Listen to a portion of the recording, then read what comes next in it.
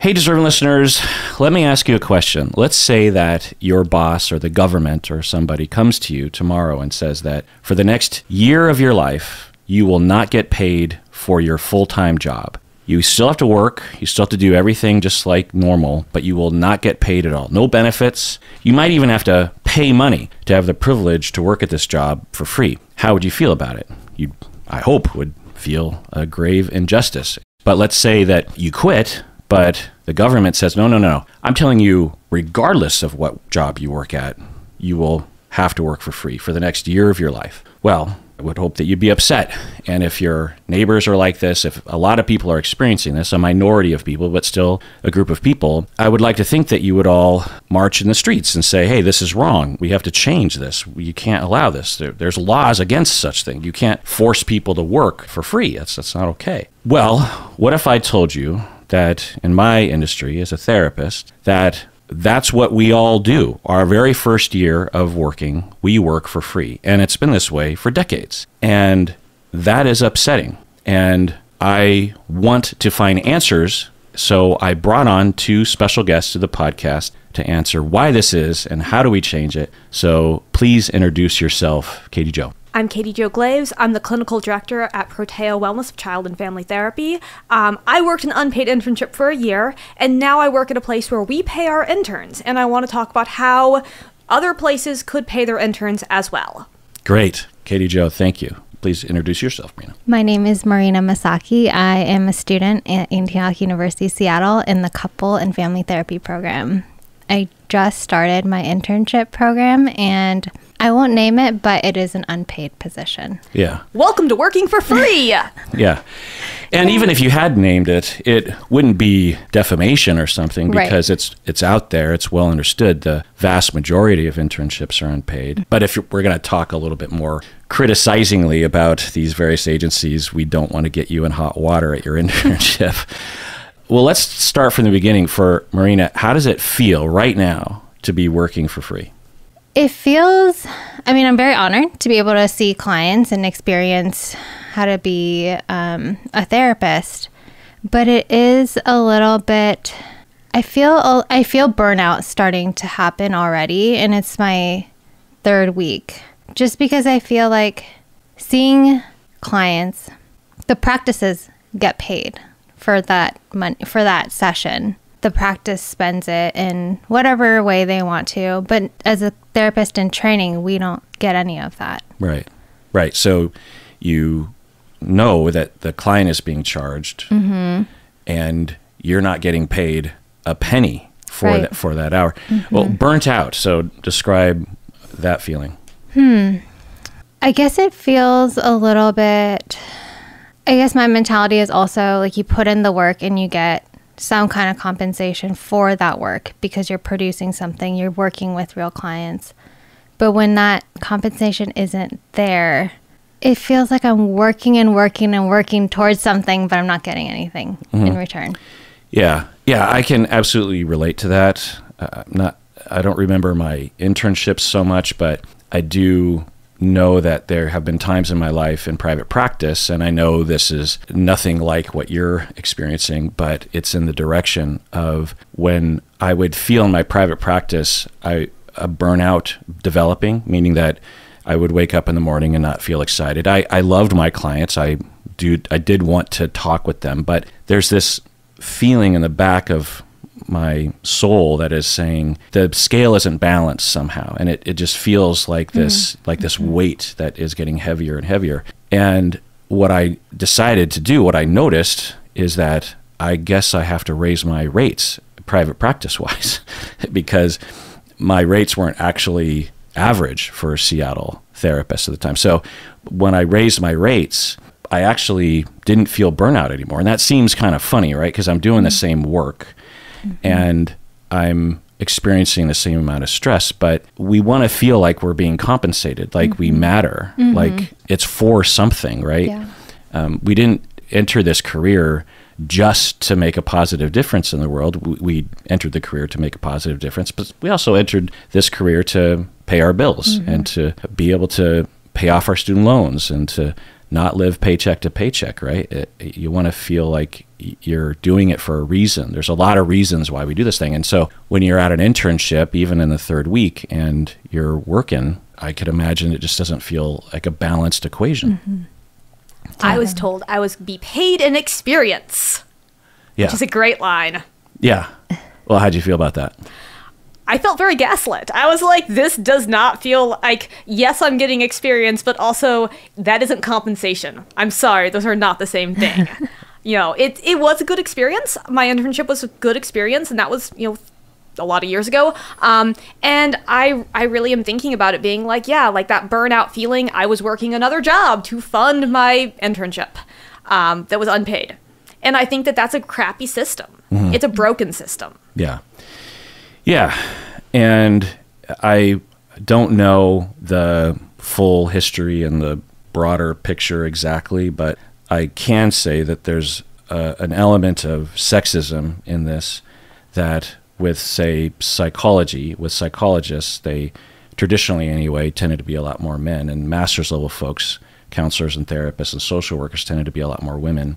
And, sexism and also, I guess, education elitism, I suppose, that affects the way that everyone sees it, including the students themselves, and the professors and the agencies that would say, well, you've got a husband at home that pays for the bills, so what's the big deal, right? So we in 2023, we're still living, because I have a psychology degree as well, a doctorate, and although there were unpaid internships, the big internship at the end was definitely paid. It typically is paid. Not a lot, but something, a stipend, some sort of salary that, to be honest, did make it feel a little bit more balanced and did help with staving off the burnout that probably would have happened if I was in the grind and not being paid at all. So that should be mentioned. But how do we fix it, Katie Jo? What do you think? Because you fixed it at your agency, but how does the rest of the industry fix it? I mean, so I will say I work at a place called Protea Wellness, and the practice owner determined early on when we were taking interns that they would be paid. And I was pretty impressed with that decision, and I was like, okay, that's cool, but how? And we've worked out a system where we pay interns a percentage of what they bring in. And we also pay them for the administrative work that they do. So I'm gonna very much say it's not a ton of money. Like, they're working 12 hours a week with clients. That's not a lot of time. However, they get paid, they get compensated, and it prevents many of them from having to have a full-time job or even a part-time job sometimes. It also means that, quite frankly, that they're less burnt out and less resentful of internship sites. And I think that makes it easier when I go at the end and I might want to hire them. They don't feel resentful of what we've done to them. They feel like they've been part of the team and they've been respected, so it's easier to hire good people. Mm-hmm. So I think there's benefits to a practice, and I think it is fixable. In fact, we put all the details about how we pay interns on our website. So just to give an idea for people, how much do you pay the interns? It's on our website. So I believe they get 25% of whatever they bring in terms of client fees. Okay. And the rest goes to the practice because they require more intense supervision. We have a lot of technology costs, rent, all of those pieces that go into running a business. And then we also compensate them. I forget what the rate is right now for admin hours, but it's around Seattle, a little over Seattle minimum wage, I believe. It's like $15 to $18 an hour, something along those lines. Yeah. And your fee is $150 an hour or something? Well, interns, it's a sliding scale, so we ask interns can, I think the sliding scale, I believe, starts at 40 and goes up to 100. So most of my interns are, bringing in, again, they're getting paid, usually it's averaging out to like $15 to $20 an hour for their internship time. Okay. Again, it's not a ton of money. We live in Seattle, it's expensive. However, it is compensation. And it meets minimum wage requirements. And I've talked to a number of interns who intern at Protea, and it does average out to about $15 to $20 that you said per hour. And also, for those outside of Seattle that might think $15 an hour, that's pretty good. Well, the cost of living in Seattle, we're one of the highest cost of living areas regarding rent and restaurants and groceries and utility. Like, everything is just double the price of other places, even in the United States. So, you could have, theoretically, had interns at your agency. So this is a group practice? Group practice, yeah. At your group practice. Which I will say, I've been around long enough to know that group practices for interns was not so much of an option until the last 10 years. And with more group practices in Seattle and more of them working with universities like Antioch, I'm seeing more paid positions, because with agency work, your community mental health agencies, your youth and family service agencies, they're dealing primarily with the government and Medicaid and Medicare, with the government health insurance. Whereas group practices are dealing with private insurance companies, Blue Shield, Blue Cross, these kinds of places. And they might also just be charging private pay for some clients that don't have a good benefit at their insurance, right? And so these clients tend to have more money and have the wealth to be able to compensate the group practice such that the group practice isn't just scraping by and survive. There's a little bit of extra that can be given to the interns. That's the way it seems to me. Also, it's possible that change is just easier to implement in a group practice because the hierarchy is not as bureaucratized or whatever you want to say. Mm-hmm. But you could have had in your group practice interns without paying them and still probably had just as good of interns. Oh, yeah. And the interns would have done their work. They would have been more prone to burnout or whatever. But you could have done that. A lot of places do. So why did you decide to pay them anyway? It's about social justice. Like Jen's argument, which I was all for, was like, this is about the making sure that we're living our values. Like we're socially justice informed practice. We work with a lot of the LGBTQ community. Neurodivergence is another one of our focuses. And we want to attract clinicians who want to work with those populations. And also that means we're looking for folks from marginalized communities to come and work at our practice. And do we want to further marginalize them by not paying them? Because that feels exploitive. And also it's a great way to push out people from marginalized community from this profession, when really we need more folks from marginalized communities to enter into therapy generally. So that was a lot of the basis of our decision, kind of our social justice mindset, the fact that we want to live our values. We don't want to just preach about it. We want to actually do it. Interns allow us to serve a wider range of clients because they have a lower sliding scale. So it benefits everybody. It benefits the community because there's options for sliding scale. It benefits the interns because they're paid, and it benefits the practice. Our program pays for itself. We don't lose money on interns. We don't make money on interns. We break even. And I think that's really important to note. You don't have to lose money. You break even. But I would also argue that in the lifespan of many of the people we've employed, it probably is profitable from a business sense. I can hire somebody who was an intern. They work for me and they want to stick around because we treated them fairly. That's a win. Mm-hmm. That's a massive business win in addition to being a justice win. Mm-hmm. And so I think that both can be true. Mm-hmm. Wow. That is commendable. So the practice is owned by who? Jennifer Creason. And Jennifer says that that's what Jennifer wants to do is Yep. to have an agency that is along those lines. Wow. Because that's not typical. I mean, I don't fault group practices for trying to make money because those folks are, I know people who own group practices and they're not Bill Gates or something. No. They are living perhaps more comfortably than a novice therapist would be, but they're not rolling in $100 bills. That's the vision I always have in my head. It's they're in bed and they're just rolling. Isn't that what rich people Yes. do? Yeah. Yeah. For me, it's just quarters and dimes. That's the typical situation, is that if they're going to take on interns, then it would be for profit, or at least a little bit of profit, because why would you dedicate all the time? And I mean, I would hope that Jen at least gets compensated for the time of supervision and the rent for the space. It's not a loss. It's not a loss. But it does break even. And if the mission of the group practice is to be force for good in the community, then that absolutely meets that mission. That's the compensation, I suppose, that one gets. But yeah, that's really commendable. And hearing about a sliding fee scale going all the way down to $40, I don't know the last time I heard of any therapist going that low in Seattle.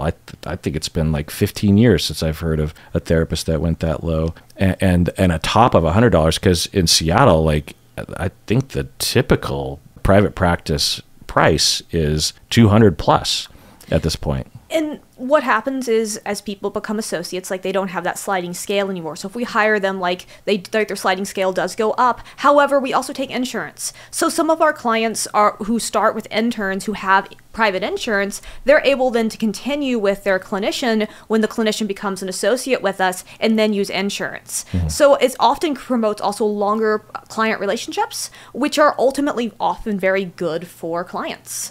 So I think that there's a lot of good that can be done, and it's very much like it's great for us, it's great for the interns, it's great for the community, it's good for our clients. Like, I would argue it's a net positive to pay interns. I also know it's kind of, I think for a lot of people, it's just something they don't think about. I will admit, when Jen was like, we're going to pay our interns, I'm like, that's cool. And then I thought to myself, that wouldn't have occurred to me to even do. So I want to name that. Like, I think most of us who didn't get paid, we just assumed that all internships had to be unpaid on some level. It was the assumption. I was like, I'm going to go and work at Navos for free for an entire year and see, 20 clients a week. And then I'm going to work the other 2 days that I'm actually, off. I'm going to work 2 days a week at a residential treatment facility because I need to make some money. And that's a recipe for burnout right there.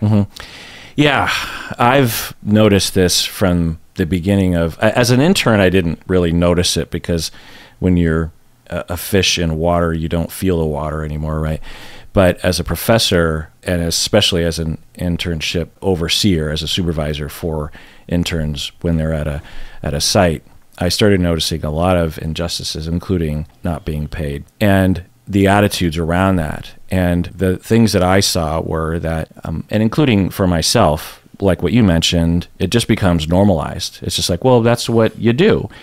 Just like you apply to a graduate school and you go to graduate school and you read books, that, there's a whole pathway. It all looks the same because it's looked that way for decades, and it has. So there's that. But there's also this almost like hazing of novice clinicians, like someone has to go through boot camp to prove themselves or something. This mentality, I think, is thinking, well, what makes you so special as a millennial that you get to get paid? I mean, like, what's, you and your narcissistic, childish ways. We had to walk uphill both ways to our internship, and we didn't. And in fact, I actually had to pay for my internship because back in the day in the CFT program that you're in, Marina, we had to pay for credits.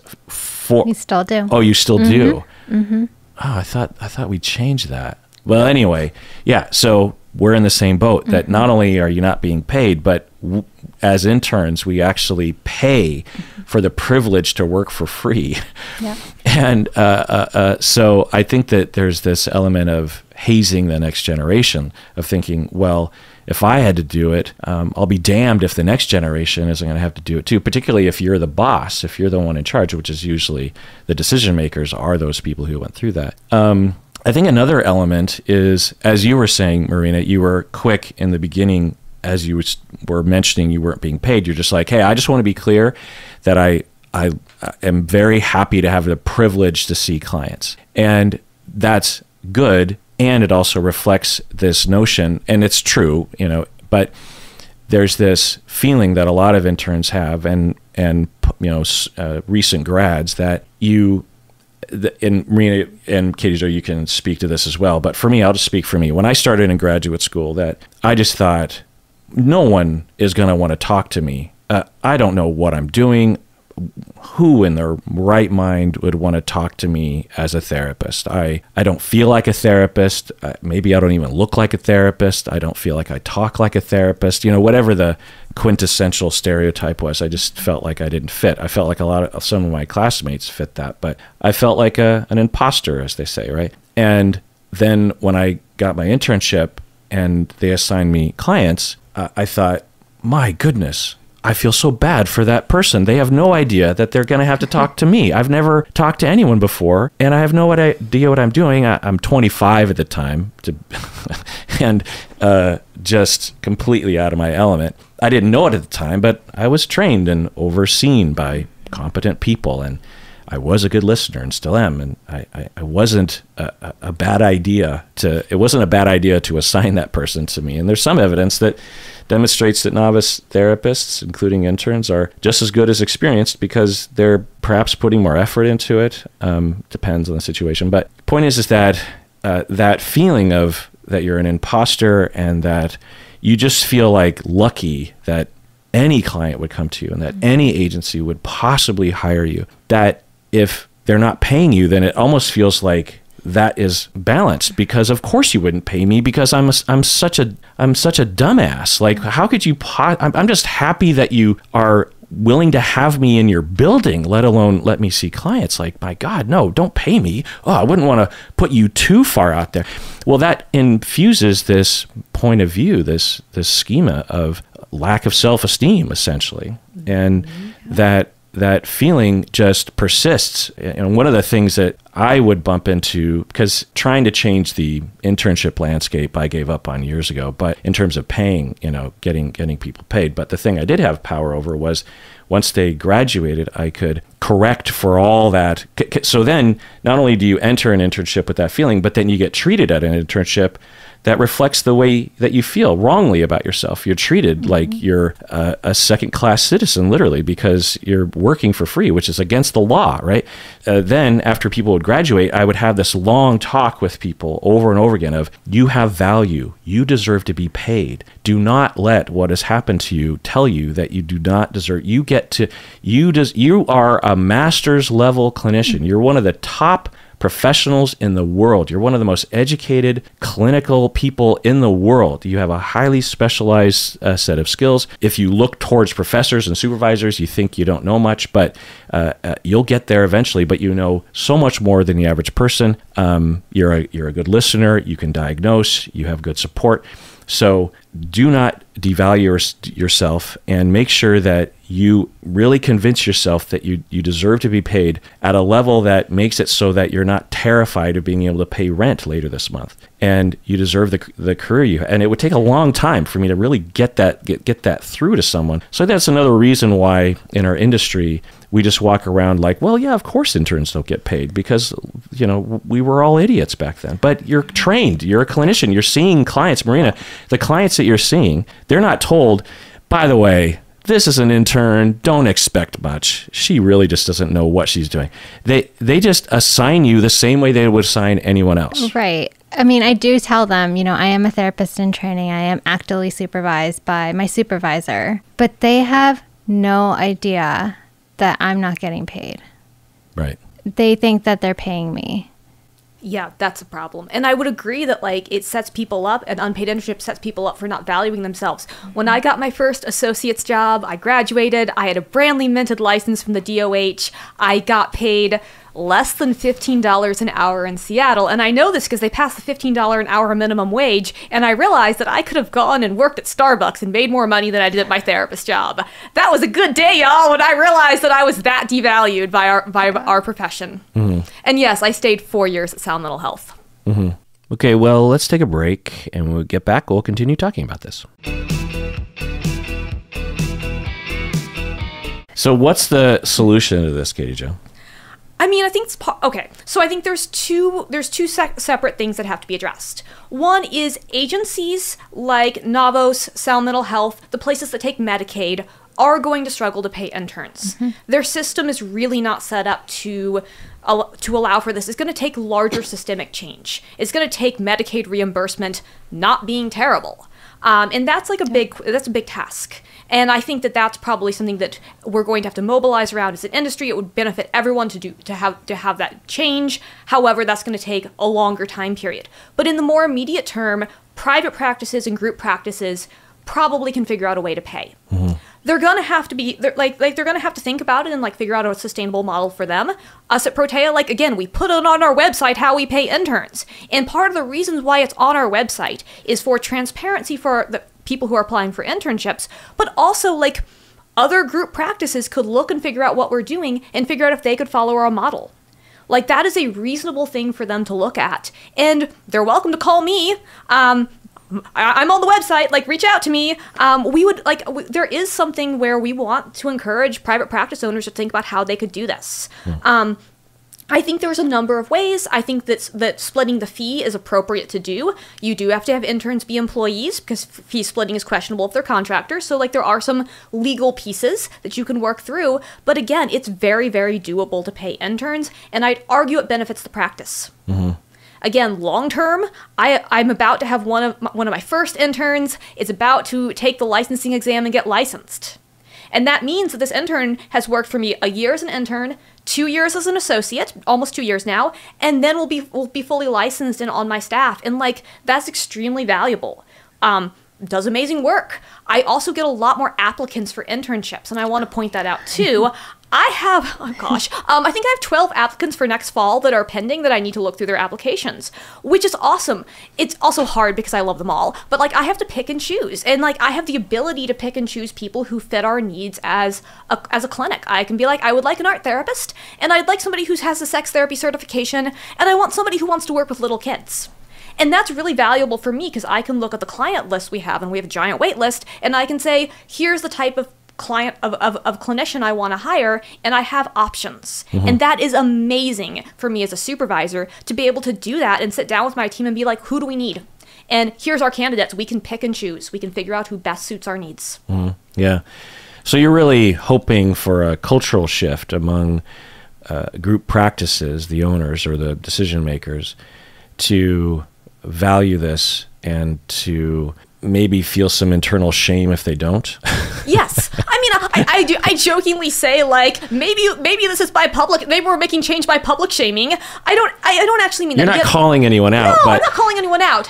I like many of the group practice owners I know that don't pay. However, I think they could figure it out. I do think that we could figure out how to pay interns. I think it's doable. 100%.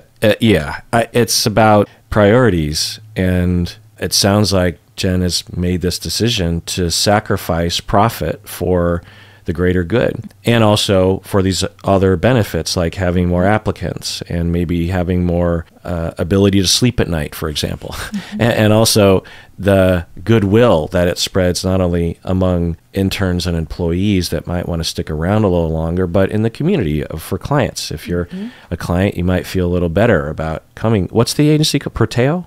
Protea. It's PROTEA wellness.org if anybody wants to look up how we pay interns. It is on our website. And where's the office again? We're in West Seattle and Auburn. Oh, okay. 2 offices. 2 offices. Okay. Where in West Seattle is it? We're right off California. Okay. It's very easy to find. And again, by the junction or down the hill? Little down from the junction. Okay. But, like, we are able to have all these interns. We have all these applicants. Telehealth has helped too. Like, we've been able to, like, admittedly office space is always a problem, but, like, we've been able to, like, we have a lot of people who want to be telehealth only, and so we've been able to hire more. And we've hired a lot of our former interns. I'm going to guess, if I looked at our website, almost a third to half the staff were former interns of Protea at this point. It's awesome. I'm able to say I really want to keep this person, and we're able to say yes, and they almost always will agree to stay, and that's really cool to watch. Yeah, that's really great. Yeah, so earlier you were talking about Medicaid, and this is the part that I would think a lot about, and I'm often yammering about taxes and about voting for politicians or pressuring politicians to allocate funds in a way that is more in alignment with humans instead of killing people with machines. But when we initially will get angry about interns not being paid, we feel angry at the agencies, the NABOS, the Seattle Mental Health, the Compass Mental Health are the big players in our region. And you think, hey, you business that have hundreds of employees and dozens of interns, how come you're not paying the interns? But when you follow the money at the top of the agency, the decision makers, these folks aren't, again, they're not the Bill Gateses. They're not living in mansions. They're earning more money than, say, a staff therapist would be, perhaps, but not a lot. So where does the money come from? Well, the money all comes from Medicaid, which is decided by the government. The government sets the price for the service, and there's a constant push and pull between the service providers and the government, where the government's always trying to save money, and they're always trying to stretch the money further by saying, well, we're going to pay for this, we're not going to pay for that. And there's all these games you have to play as an agency. And I was more closer to this system, not in agency work, but when I was doing in-home family therapy, I was contracted by the government, by DCFS, DSHS, CPS, and interfaced a lot with that system. It's like, well, we can pay for this, but we can't for that. And I just thought, wow, there's so many rules. And it makes sense to me, I guess, because they can't have individual government workers making individual choices. There just has to be like this set thing, and it's often decided by legislatures who don't have any idea what the fuck they're talking about. They're just like voting on all sorts of things, like, should we build a new bridge in Kirkland, and how do we pay for therapy in our community? They don't really understand, so they set these schedules for compensation, and we just have to live with it. And so the agencies are dealing with all that system. Like, for example, if you're a therapist and you're working with a family and you are providing therapy, and one of the things that you can do therapeutically is spend a lot of time, say that the teenager wrote this short story, for example, and there's a lot of trauma and therapy work that the teenager is pouring into this short story. For you as a therapist to read that story away from the client, you don't get paid for that because it's not client time. At least you do at my group. Okay, yeah, but not under Medicaid. Yeah. But that's good that you're pointing that out, right? That you could actually count that as paid time. So that's good. But the government, last time I was interfacing with it, and I doubt they pay for it now. They do not. I'm guessing they don't pay. Yeah, even though it is very much therapeutic, as Protea would acknowledge, right? It's not hard to imagine that would be important. And so as a therapist, you're constantly having to justify things and blah, blah, blah. Well, for us to yell at the agencies and say, hey, you have to pay your interns, if they did, the money would have to come from somewhere. And yeah, maybe the top earners earn less, but probably where the money's coming from are the staff therapists, because that's the bulk of the employee costs, is from my understanding. And staff therapists aren't being paid that much. They're being paid, and they're being paid more now than they were 25 years ago when I was working at an agency, but they're not, again, making a ton of money. Typically, these staff therapists are two-income houses and working 50, 60 hours a week with commute, and it's not an unstressful life. But anyway, so where we got to get the money from is from the government. The government, in my estimation, needs to start paying these agencies at least twice as much, if not 3 times as much, for the services provided. And the money is there. They just have to pull it away from nonsensical things, or perhaps raise taxes on property or on rich people or on Amazon.com or whatever. You know, that the money is there, and they can get it, either get it or allocate it. And then you pay the agencies more, you relieve the pressure, you reduce the client load for the staff therapists, maybe pay them 20% more, and you got to pay the interns. Problem solved, right? But until that happens, these agencies, the interns that are not being paid, are still being charged to the government. Different from Protea, your services, I'm thinking, at least back in the day, is compensated the same level. Marina, your service is compensated at the same level as a staff therapist is. So every hour that you're working, you're accruing this amount of cash for the agency so that they can pay the staff employees, such that they don't lose staff employees as much. These agencies are constantly losing staff therapists to private practice, especially in Seattle, because to be a staff therapist at an agency, you're looking at maybe 25% the compensation that you're going to get in private practice, maybe less. And it's really hard work. Yeah. When I say I lasted 4 years at Sal Mental Health, people go, wow, that's a long time. Yeah. And that's a really sad statement. That was only 4 years, but man, it was really hard work. Yeah. I learned very quickly that this is very difficult. I'm also going to add that a lot of the supervisors I speak to in community mental health, when I talk to them about paid internships, they're honestly nervous about group practices paying interns because they're worried about not having as many interns for themselves. Yeah. So there is like this interesting I got some feelings of like competition from some people who I spoke to about this, who are like, well, I don't like that you're paying, because then like, will we have interns if every, like, because I was like, we want everyone to pay, we want all the private practices to pay, and they're all like, well, then there will be interns left for us. And I'm thinking to myself, I get it. I get that you need interns, but also the system is exploiting people, and we should all care about that. Right. For all of us to be scrambling for crumbs while the government is eating cake in the castle, or the Amazon.coms are eating cake in the, it's like, that's the problem. And what we should all do, agencies, group practices, universities, is march in the streets, which happens occasionally, I think, but should be done more, maybe unionize, that kind of thing, so that it forces the government to allocate funds. You know, when Boeing, for example, has unionization, then not only does the Boeing management, the airplane company, do they have to deal with that, but they have to charge more for the airplanes, and the government also has to sometimes get involved as well, right? That if you give labor power, then everyone else has to adjust. And, you know, it's not a complete power for labor, but labor comes to the table with power and ammunition to strike and to make everyone's lives miserable if they don't at least play ball. But at this point, labor has no power, and the employers don't have to do anything, and the government doesn't have to do anything in response. Labor just gets to be exploited. And we passed laws 120 years ago or something against this, because as a country, we decided, rightfully so, that was wrong. I guess you could even say civil war was fought over such matters, that it's not okay to force people to work for free. It's anti-American, if you will. If there's anything that's anti-American, it's working for free, right? And yet it's completely just part of our system, and it's not okay. So when you hear about Protea paying their interns, how does that make you feel, Marina?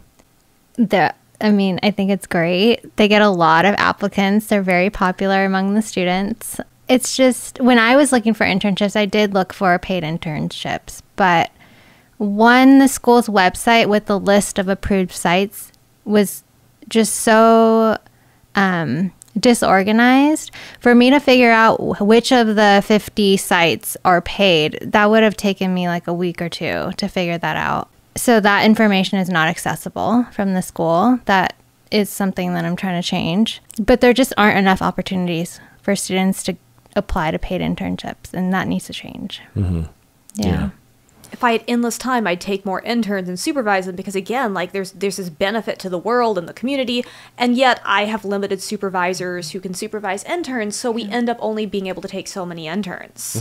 And so we need more places to pay so students have more options. Yeah. And if you think about the people who can afford to take on a year of unpaid internships, it's the people who have partners who have jobs, partners with insurance, health insurance, partners who have jobs that can, it's just like the current state of counselors and therapists. They're middle-aged white ladies.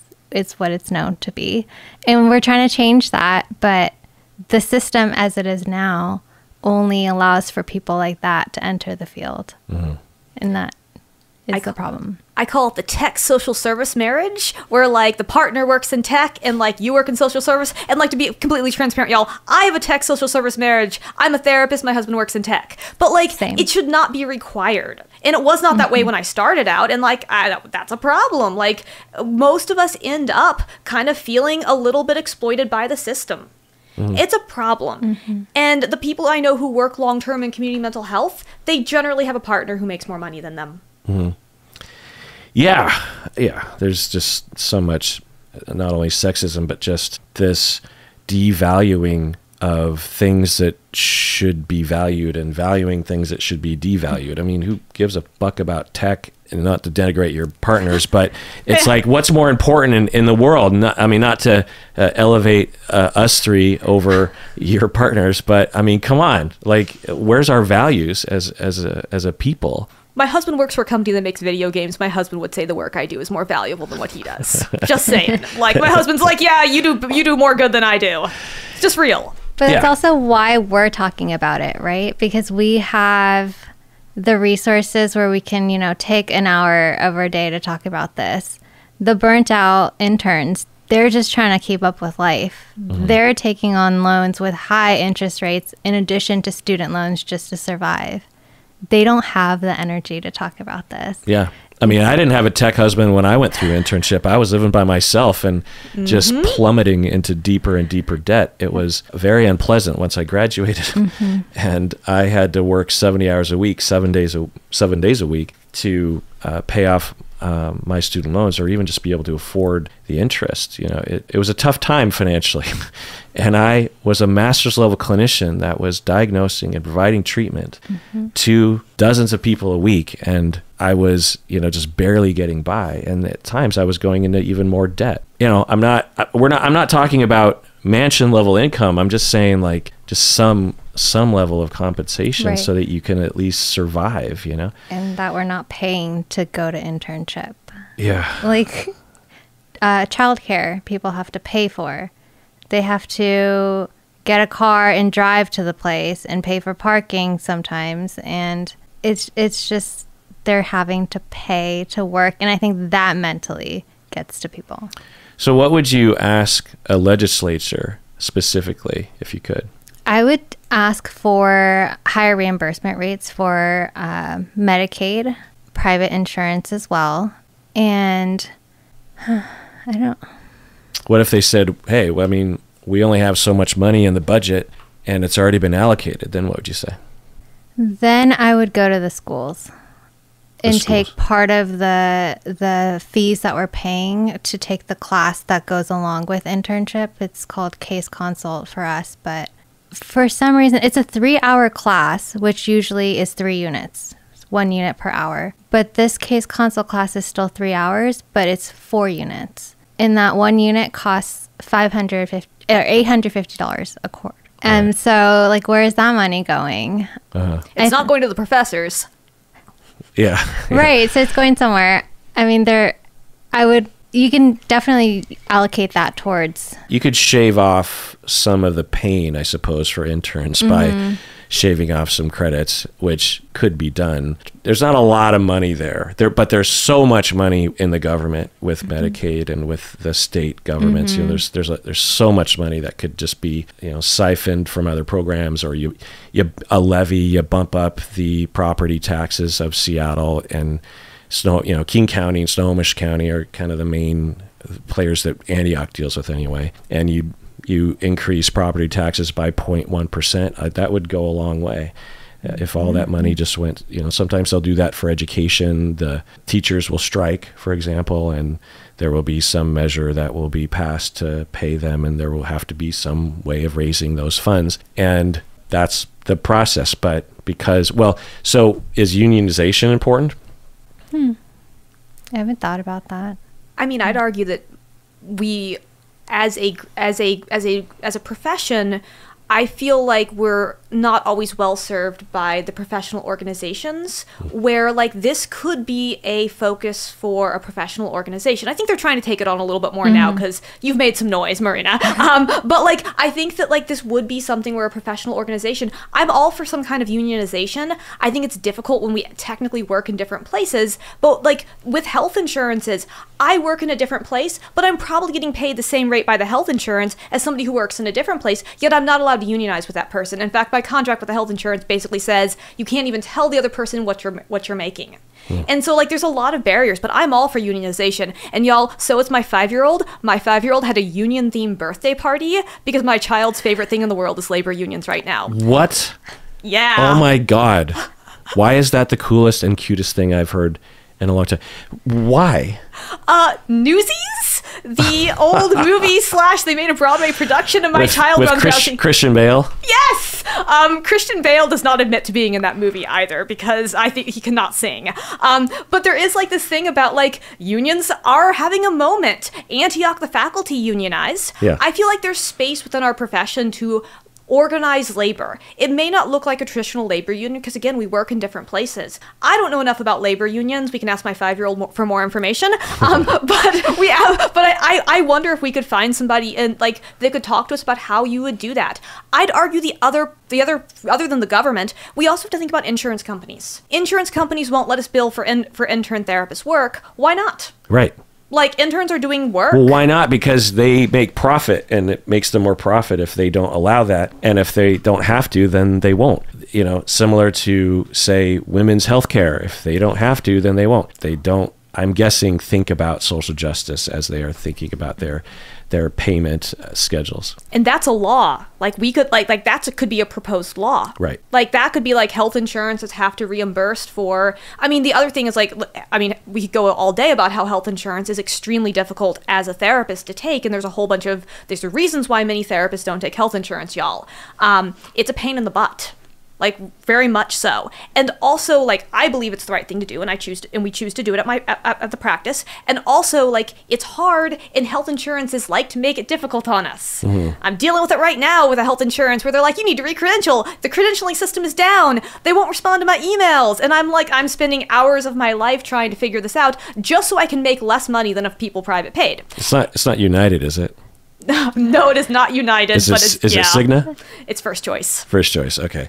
Because there's annoying insurances who are clearly have a policy. It's clear because it's consistent and it's been for decades that they do everything in their power to make it as annoying and as convoluted as possible for us and the client, so that in the end, they just don't have to pay. Because we have other insurance companies like Primera or Regents where it's lickety split. There's like never a headache. It's like, Okay, we're back from the break. Yeah, I think those are the two venues. So there's really three venues. One is a cultural change, which I don't think will do anything because when money talks, cultural movements die. But the other is unionization, which I think would provide a lot of, like at Antioch, before we were... So for years and years at Antioch, I've worked, at Antioch for almost 30 years. There was never talk about unionization. We were frequently upset at Central or people that dictated, professors are prima donnas, if you didn't notice. We think of ourselves as like...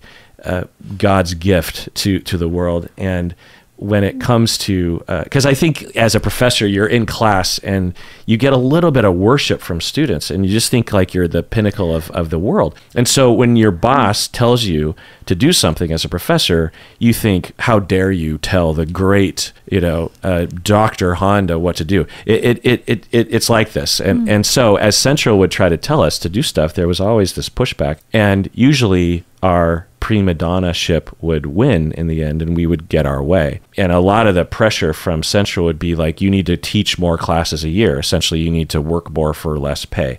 Or we need to stop giving you increases for inflation or for cost of living, or we need to pull back this benefit. There was always, there's always this tension. And there was this tension, but it worked overall in the end. But we had a new administrator who was pushing us to not just increase our workload, but double it.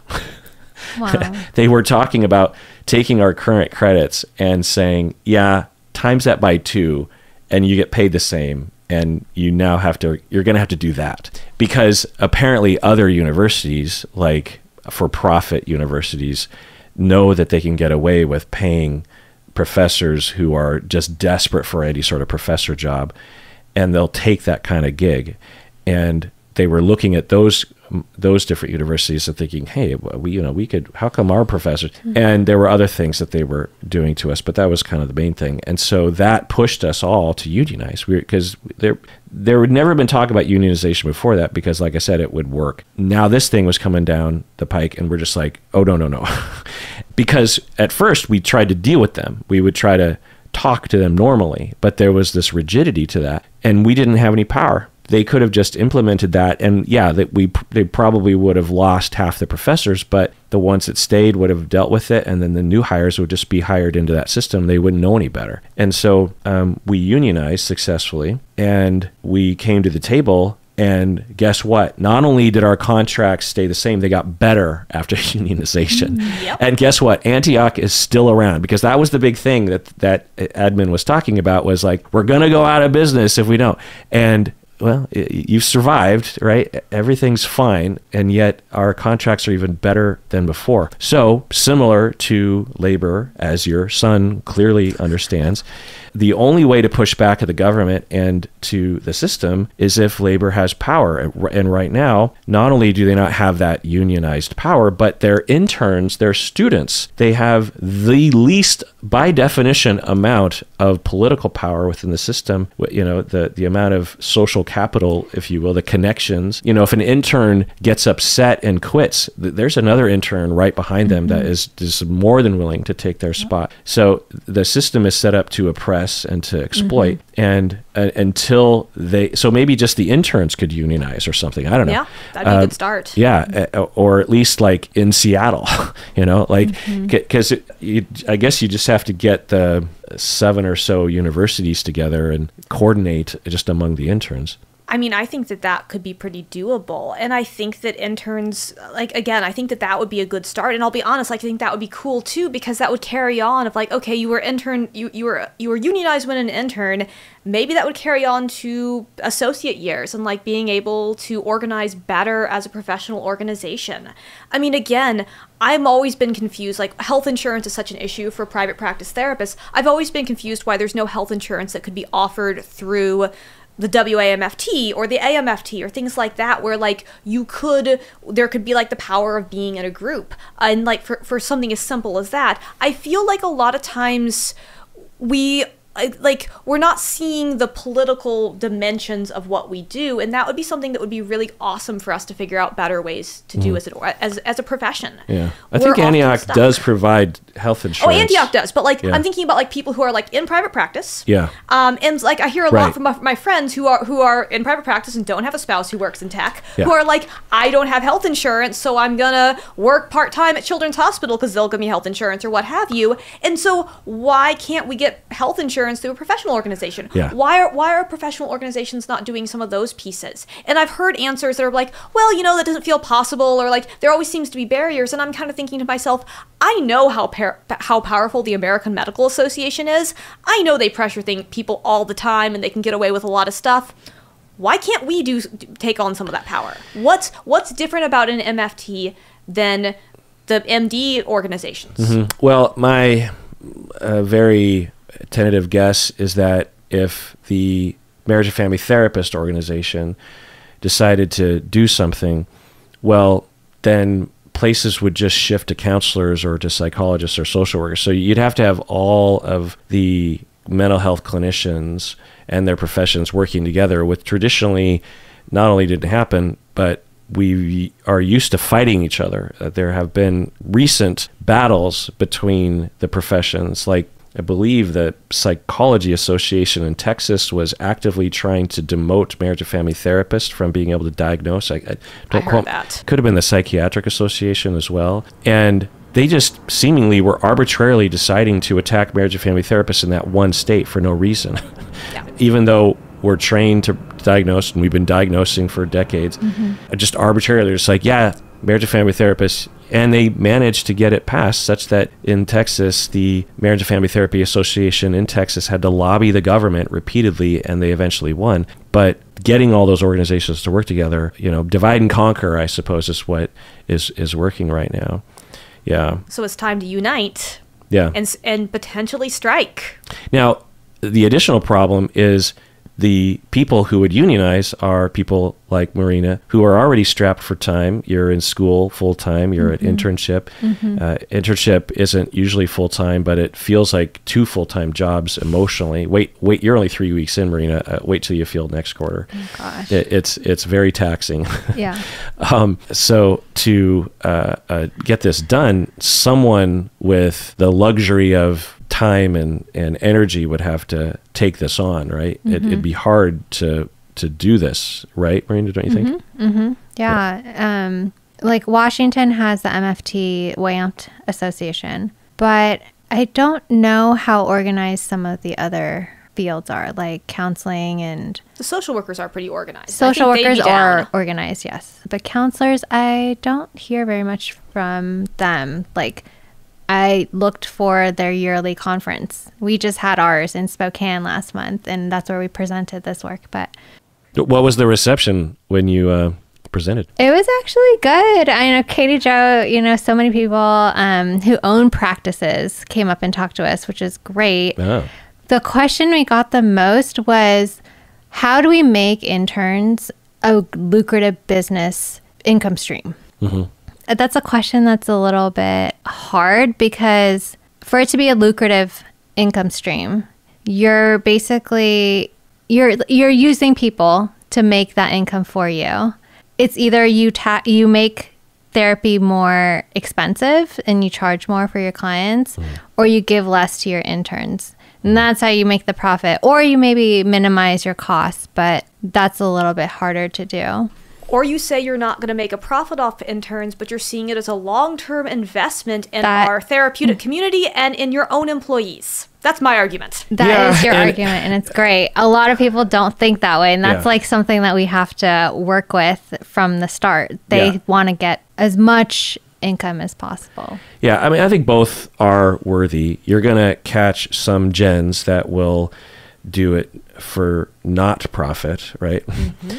Which is great and makes it easy for the appeal and for the, to sell people on it. Those people are easier to convince, and it's easier for them to implement because of, of the flexibility there. But yeah, I would guess that 90% of, if not more, of group practice owners are going to be thinking that way. And I think it's a good question. If it'd be nice if we could have more gens in the world, but we have to deal with what we have to deal with. And the group practice owners that I know, like I said, they're not living in these giant homes with rolling in money, $100 bills in bed. Remember that thing? But they are in it for the money. They're not doing it just because they want to have a group practice. They got to a certain point, they were an intern, then they were at an agency, then they went into private practice, and they got a little bit more comfortable. They got their ability to supervise, and they thought, I have more clients than I actually can serve right now. Well, that's kind of money left on the table. What if I had a therapist that I hired that took on those clients that are coming to see me, and I skimmed off the top? That's kind of a win-win. The novice therapist gets clients that they wouldn't otherwise get. They're getting paid more than they're getting paid in an agency. The client is getting served by a therapist that I choose that is sort of in my zone, and I actually supervise that person, and I make money. And they just build from there. They just start hiring more and more people. And they spend a lot of time. It's business. They're advertising, website, supervising, recruiting, training. It's a business, and they're not doing it. They're doing it partially because they want to make a difference usually, but they're also doing it because they want to make money. So to create a system where that would be possible, I'm curious what the group came up with in terms of answers, because it seems like like you said, there's some pretty simple answers to that, right? What are the solutions there? Some of the low-hanging fruit that can already be addressed are things like people who are working at community mental health agencies as a BA level therapist or case managers. They're getting paid, and the school has to approve them to be able to use their work as internship hours. So like they're already in a paid job as a BA level therapist, and the school has to approve them for them to use that work as their internship. So they're a BA level employee who is currently getting their master's, and they're an intern at the same agency, or they could be, and they could double dip essentially. They could meet their requirements of their BA level position and also get count those internship hours. Yeah. And right now, not all programs, not all sites are being approved for that. Yeah. Yeah, and that's another topic that I want to briefly mention is the stinginess of internship coordinators at times.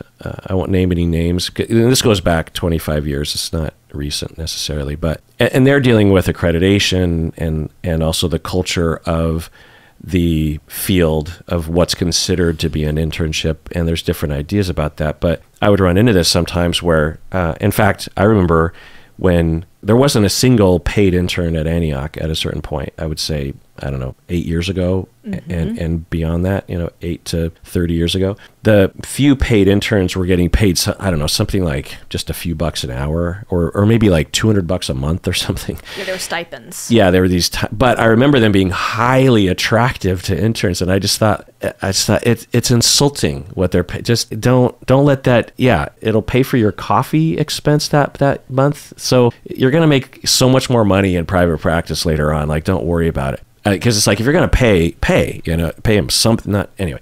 But then these internship opportunities started coming. It was a lot more group practices, and they started offering paid internship positions. And there was this resistance at first among internship coordinators that would say, these are university professors or employees that will approve of internships that will count for the program.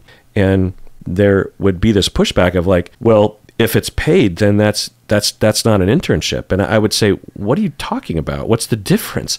And like, well, because for it to be a pure experience, I'm trying to remember the justification. It was like, and of course, the backgrounds that we were talking about earlier is just normalization and hazing of younger professionals. But in their head, the internship had to be pure and non-transactional or something. It had to be this like learning space. It's sort of like with college athletes, if you're familiar, and how they can't be paid. It's this long-standing rule of, if you're a college athlete and you get paid, you actually will be kicked off the team or removed from the league, that sort of thing. Things have changed in some fields, but the idea is like, well, we don't want to sully the collegiate sports atmosphere with money and marketing and contracts, because then you start recruiting. Now you're starting to look like a professional team, and all these really bad things start happening. And we want it to be pure for the students and clean, and also, I guess, for the audience as well. And I think interns were considered a similar kind of zone. And I just thought, what? I could be wrong, but I remember internships being turned down just because they were paid, and being very up in arms about that myself. That eventually changed, obviously, because now there are more. But there's still like very little support for people who really need a paid internship. I had a student I knew whose internship site closed middle of the internship, which is like every intern's nightmare, right? Like, you're working, you're doing your thing, and then boom, the thing closed down. And the intern really the intern student really needed a paid internship for a lot of reasons, and ran into a lot of barriers with getting paid internship sites. Like, they were basically like, there was no resources. There was no like, this one is paid. And actually they ended up reaching out to me and became one of my interns. But like, it was for like, I was kind of appalled at like the fact that the university wasn't like, oh, of course you need a paid internship, let's work on that. Like, you did have a paid internship, let's keep that going. It was more of, well, like, here's some other random internships that might take you. And it was very, like, honestly, it felt a little insulting. Yeah. There's also this attitude that I've seen where if a student comes along and says, hey, I found this new site, this new group practice that I don't see on the list, and I would like to entertain a possibility of getting a position there, because you need the program to approve of the site before you can go there. And I would see this resistance of just like, I don't know if it's just they don't want to work or something, but it's this resistance, this thought of like, oh, you're trying to scam the system, aren't you, student? You're trying to have your cake and eat it too. This position must not be legit. I remember those kinds of attitudes, right?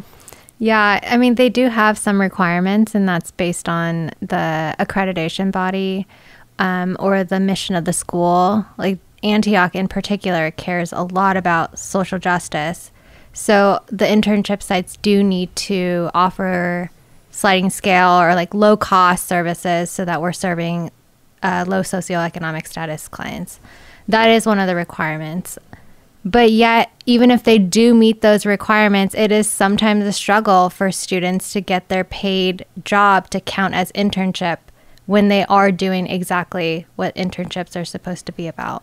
Well, also, it depends on the social justice target you're trying to target. If it's clients, great, but what about the student themselves, right? You screw over the student, and not only the student, but you basically bar people from even entering the field because they look at what's going to happen and they think, well, that doesn't work for me. I have 3 kids. I'm a single parent. I can't afford to do that. So I guess I, as this category of human being, I can't even enter the field, Yeah, and that bugs me too that the university would do that. It makes sense, and I of course see the upside of valuing that and implementing that value in that way of saying that interns need to work for a place that serves underprivileged people. Of course, at the same time, there's a reality here, and an intern, because I know of group practices in my head that are accepting interns from Antioch that actually charge quite a bit. And I think their clientele tends to not need sliding fees. So they must have,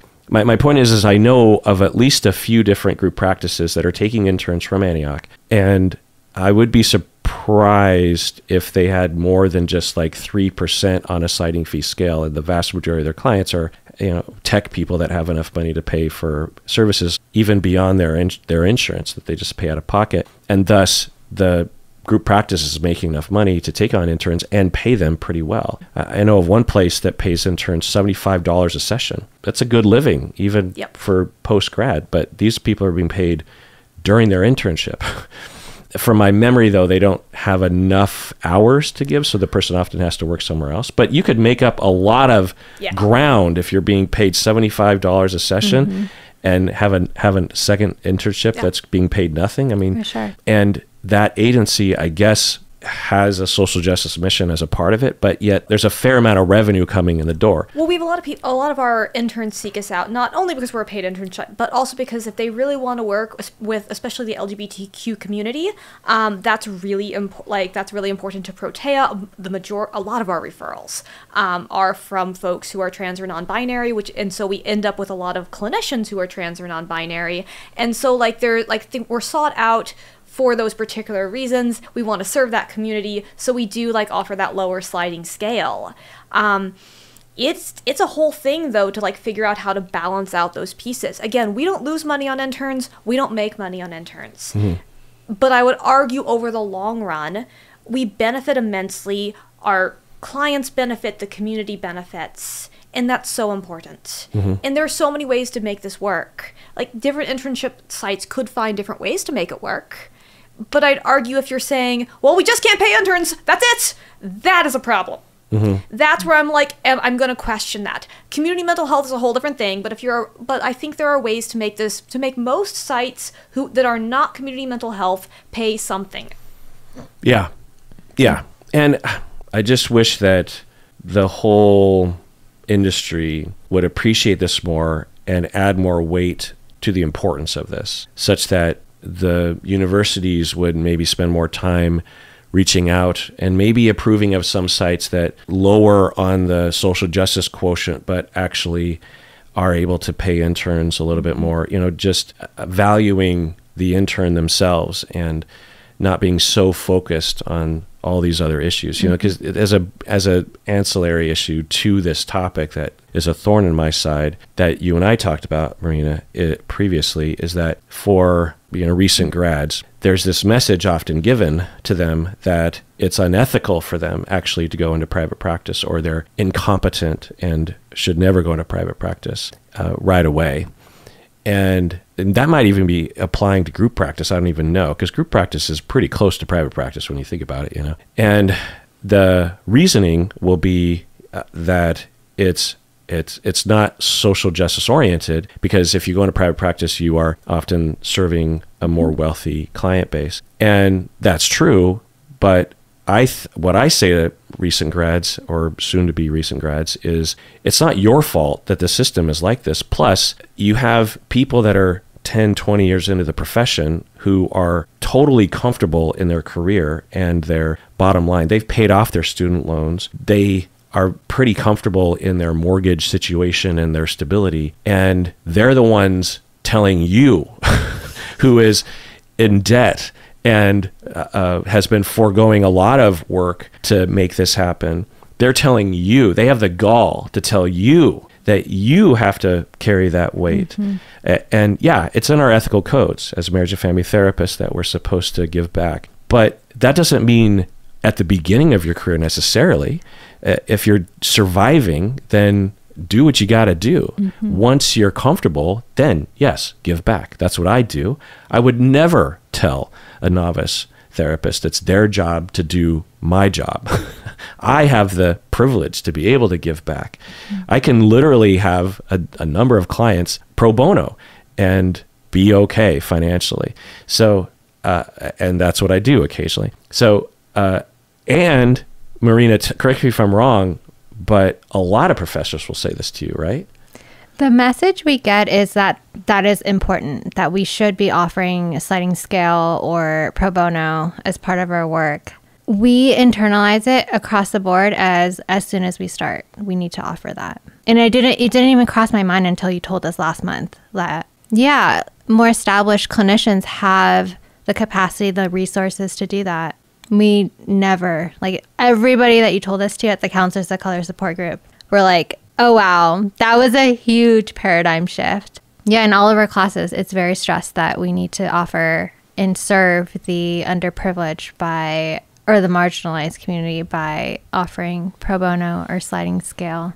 Yeah, I mean, eventually, and you will naturally anyway at the beginning of your career. It's not going to be something that, it's not like you hang a shingle and you get all the people with $100 bills in their bed. You know, there's going to be a smattering of different sort of people. It just happens. But what I hear from people is they'll say like, well, I shouldn't even go into private practice. I should work in an agency that is almost 99% underprivileged people, because that's the ethical thing to do. That's the right thing to do. I should have, and the pay difference there. And I get it. In a perfect world, that would happen. In a perfect world, the most experienced therapist would work in the social justice agencies, and the novice therapist would all be in private practice earning more money. That would be the perfect world. But in a perfect world, the government would allocate money to Medicaid such that the agencies would be paid more than, private practice should be less. It's easier. Private practice is vastly easier than working at an agency. The agency work should be paid 2 to 3 times more given how stressful it is. And we could make that happen if the government just allocated funds for that. I was told very much, like, you should never start a private practice right away. You should go and work at an agency. When I got offered a job at a child and family agency, I was ecstatic, y'all. I was like, yay, I get to work. I was like, I get to work here. And looking back, I'm like, wow, that was naive. Saying I get to work there is kind of tough when I'm getting paid $14 an hour, $13 an hour, something along those lines. My dog hears you, Katie Jo. I mean, yeah, I appreciate the support. But I think there's something really real about that. Like, I was told that, I internalized it. I went and I worked as an associate at Sound Mental Health for 4 years, and I learned a lot, don't get me wrong. I do tell my students, like, because I teach part-time at Antioch as an adjunct, like, I do tell my students, like, you shouldn't practice alone. Like, I don't like it if somebody graduates and they're like, bye, I'm going to see my supervisor once a week, but I'm not going to interface with the wider therapist community. That, to me, is a problem. But I don't think the private practice is the problem. I think it's the isolating yourself is the problem. Yeah. Be part of the community. Well, and just continuing to learn is probably, in my estimation, the bigger issue. If you're just socializing with a therapist, that's one thing. But if you're being influenced by other clinicians, I think that's the key. And yeah, I mean, to me, working in private practice is so much easier. And thus, a novice therapist, you're much less likely to screw things up than working at an agency. My God, the kind of things you can screw up at an agency, the kinds of consequences that can happen for people in an agency is so much higher.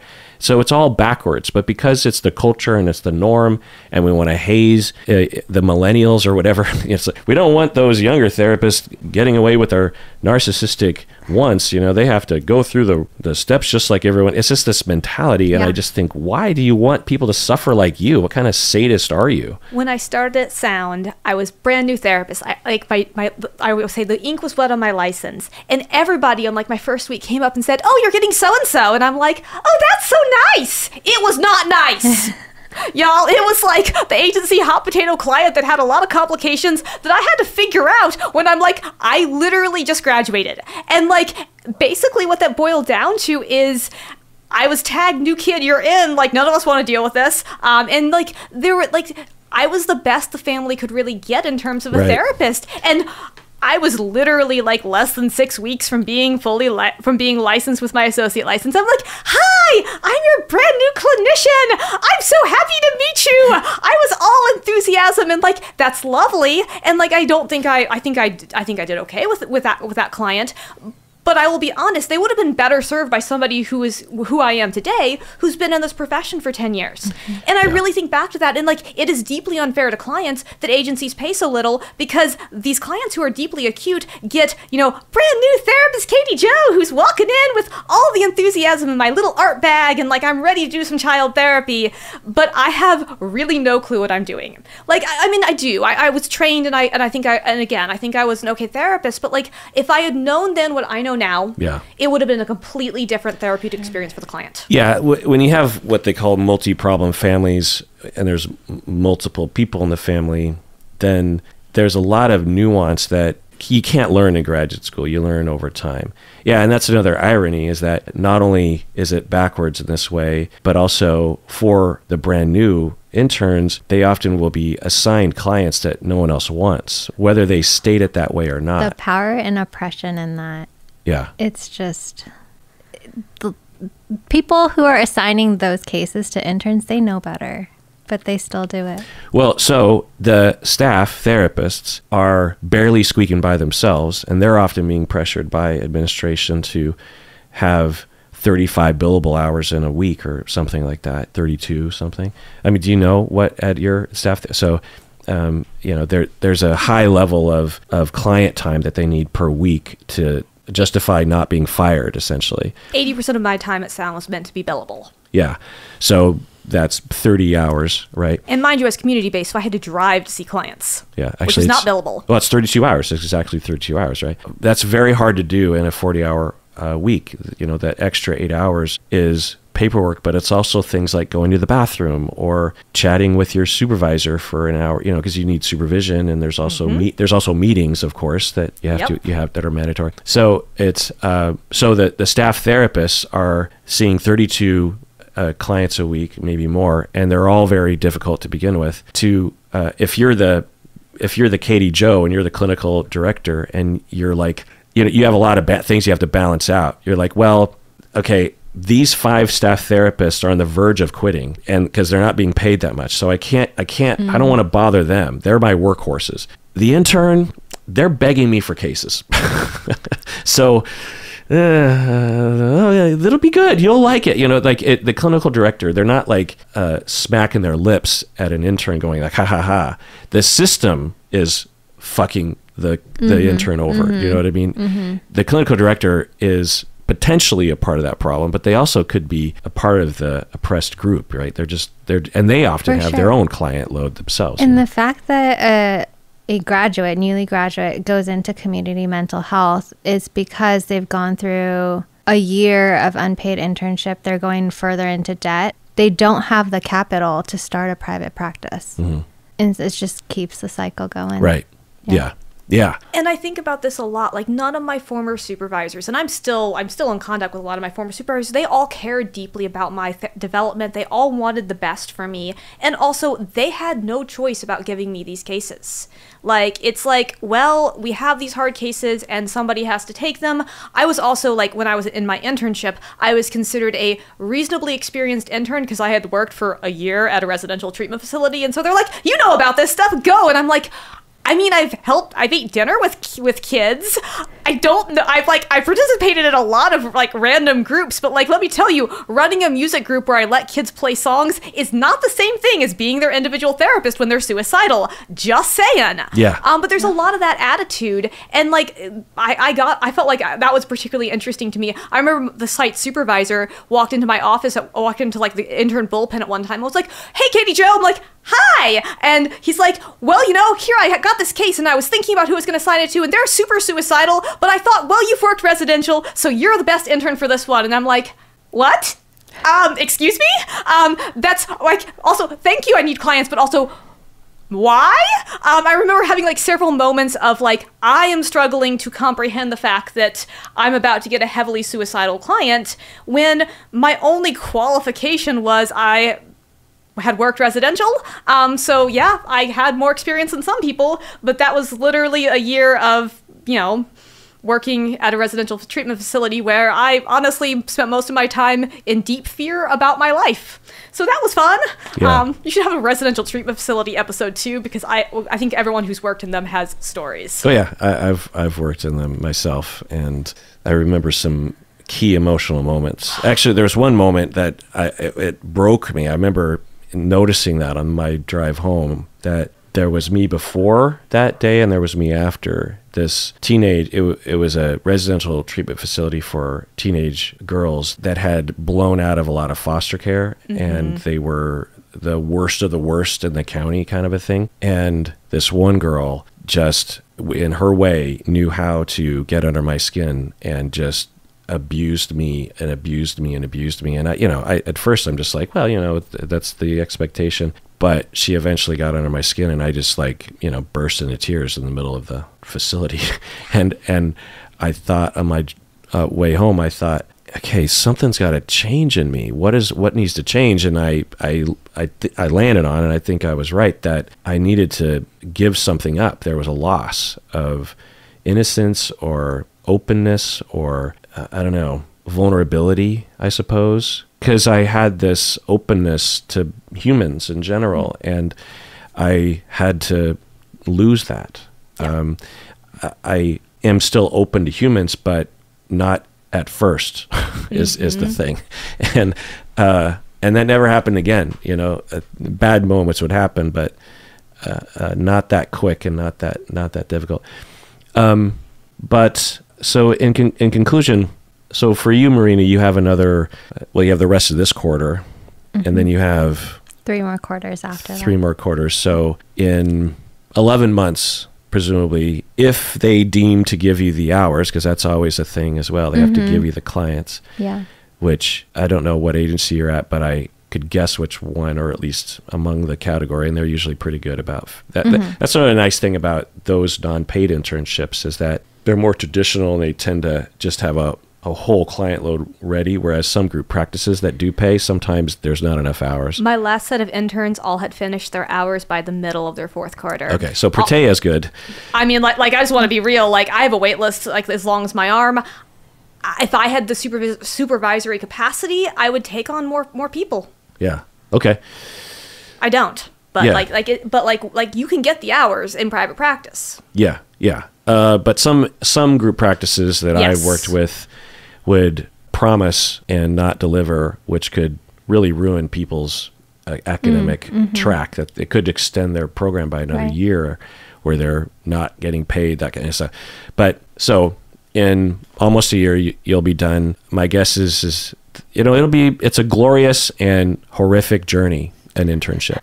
The client work, the people that you'll meet, the coworkers, the personal journey, the self-esteem. If you haven't already experienced this, I taught case consultation for many, many years, and supervised many people over the years, mentored a lot of people, and went through it myself. And just the self-esteem yo-yo that one is on from hour to hour. You'll end one session and be like, I am a golden god of therapy. And 5 minutes into the next session, you're just like, I'm a piece of shit. I have no idea what I'm doing. Why did I even enter this profession? I should just quit right now. Yeah, it's just, like I said, a glorious, horrific experience that is before you. And wouldn't it be nice if you just got paid for that, right? And the amount of effort, because you're going to think about it night and day. If you're not already, you're going to be falling asleep tonight. You go, oh, I have the perfect intervention or question, or oh, if I could just get through to that one person in this way, it's going to be, if it isn't already, your whole life. Those clients that you're going to be with and you're going to listen to, they're going to appreciate you so much, and they're going to be benefited so much by you, moved by you. They'll never forget you. They'll always have you in their heart, even if you don't work with them beyond your internship. And the fact that you're not being paid And the fact that our society, because that's really who I blame, that our society just doesn't value it enough.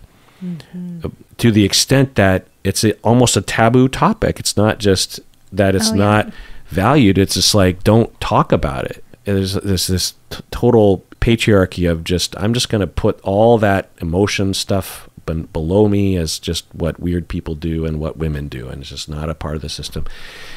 And yet we're investing all this other money into all these other things and giving tax breaks to countless other corporations and talking about the differences between two different political positions that are basically all just pro-bank and pro Amazon. And I didn't know that today's episode would be so much against Amazon, but my husband used to work there, and we hate them. They're an easy target. They're an easy, and I don't, honestly, I don't even necessarily blame Amazon. I blame the government for being complicit in subsidizing a private company that is not necessarily doing great things for the environment and for labor. How about you be of the people, not of the corporation, not of Jeff Bezos? Didn't you hear corporations are people now? Well, and if the government just applied the similar kind of rules to these larger corporations, it's not like Jeff Bezos wouldn't be rich. Right? Yes. So we're not talking about like, well, we don't want to like put this guy out of business. He'd be fine. So he just wouldn't go to space as many times, his hat wouldn't be quite as big, or he wouldn't be as jacked on whatever sort of workout programming. I don't know. But the point is that we have a system that is so backwards, and it breaks my heart. It's wrong. It's immoral. How does society sleep at night? How do legislators sleep? How does Jeff Bezos sleep at night? It's upsetting. There's these people in your offices that you're meeting that are put down on so many levels by the patriarchy and by the system, and you're there in the trenches with them, and you and them should be at the top of the mountain. You should be elevated and celebrated. And I'm not talking about me or Katie Jo. I'm talking about just you, Maria, just the novice people and just the interns, because of the sacrifices and the wonderful choice that you could have done anything. You could have gone into tech like your partner. I left it to be in this field. You could have advanced in tech and been totally fine, right? Yeah. But you made a choice because, well, why did you make that choice? I loved connecting with people. And my role was, I was a UX researcher on the quantitative side, and I just analyzed data all day to make the platform better for people. But I loved the human side of it more. And so, I decided to switch careers. But I guess even me as a student going into this field, I had no idea this was part of the journey to become a licensed clinician. And they don't advertise it. They don't advertise it, yes. And I think as a society, we have no idea that this is going on still. So for people with therapists, just know the entire journey that they went through, it wasn't just school and in practice. It's like years of sacrifices and just showing up day after day. And that's what I do look forward to that. I do want to be that clinician that keeps showing up despite the hardships, because I do really care for my clients and making a difference. I'm a little worried that you're burnt out after 3 weeks. I just feel like creeping up a little bit. Like Still, I definitely notice it. Yeah. Yeah.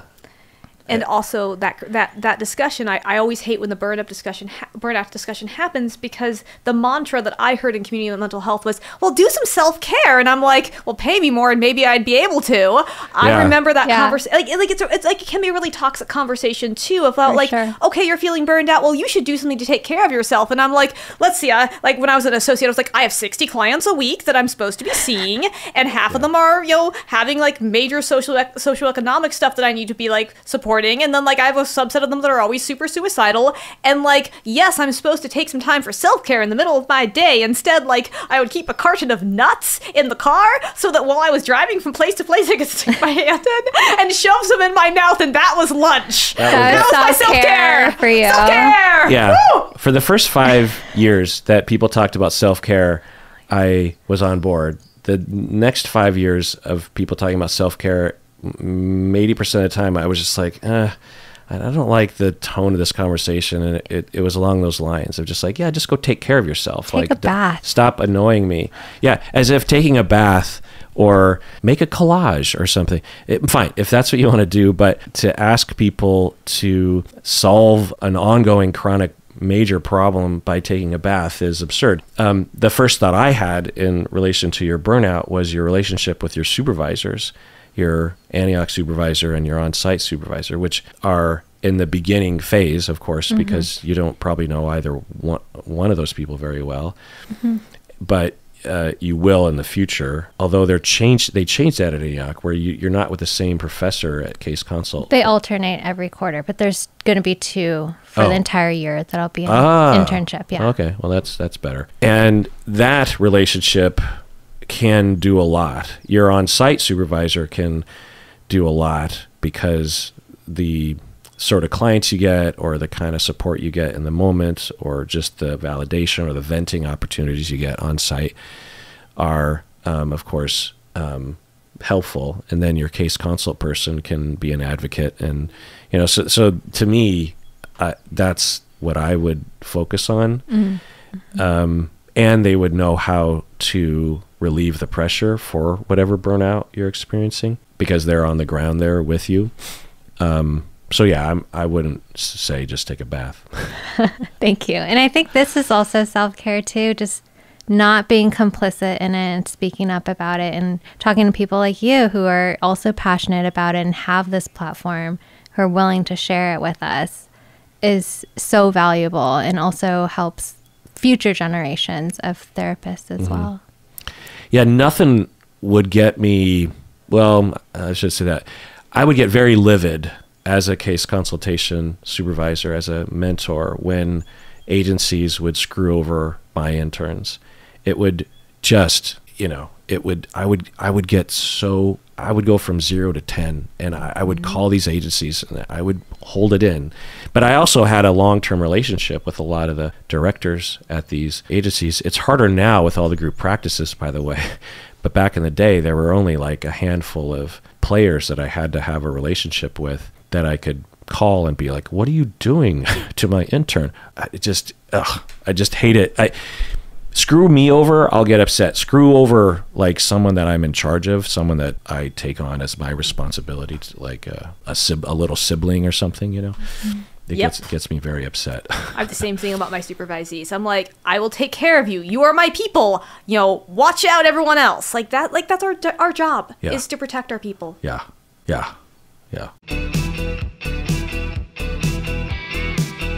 So, what would you want the average listener to do with this information? We'll start with you, Katie Jo.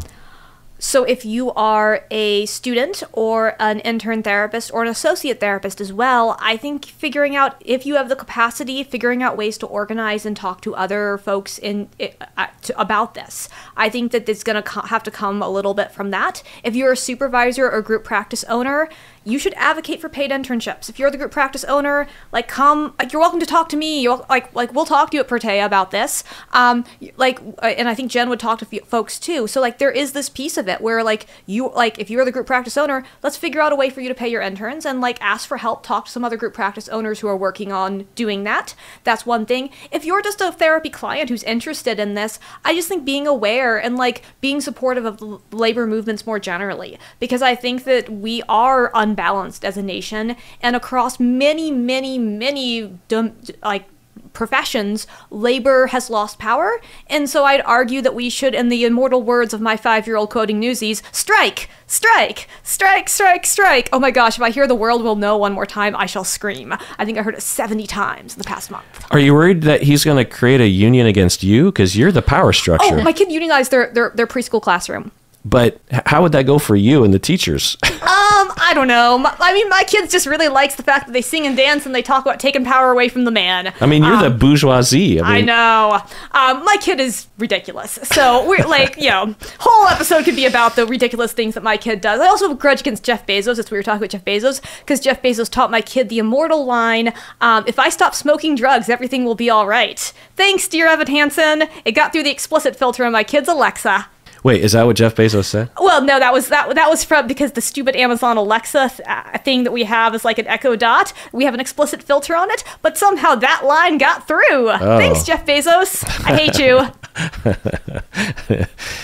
So what should the average person do, Marina? Yeah, to add to what Katie Jo was saying, if you're a student, there are grants that your schools can apply for on your behalf or on the behalf of students. Like the Washington Campus Coalition for Public Good is one in Washington, and they have an AmeriCorps grant that pays students who are doing this work, whether they're paid or not. They give them a grant. And that school support was what enabled us to get that application through. So yeah, seeking support from people like Katie Jo, who spend their time with me talking about this issue on a public platform. Organize with other professors, other students, schools, and group private practice owners. Look at your numbers.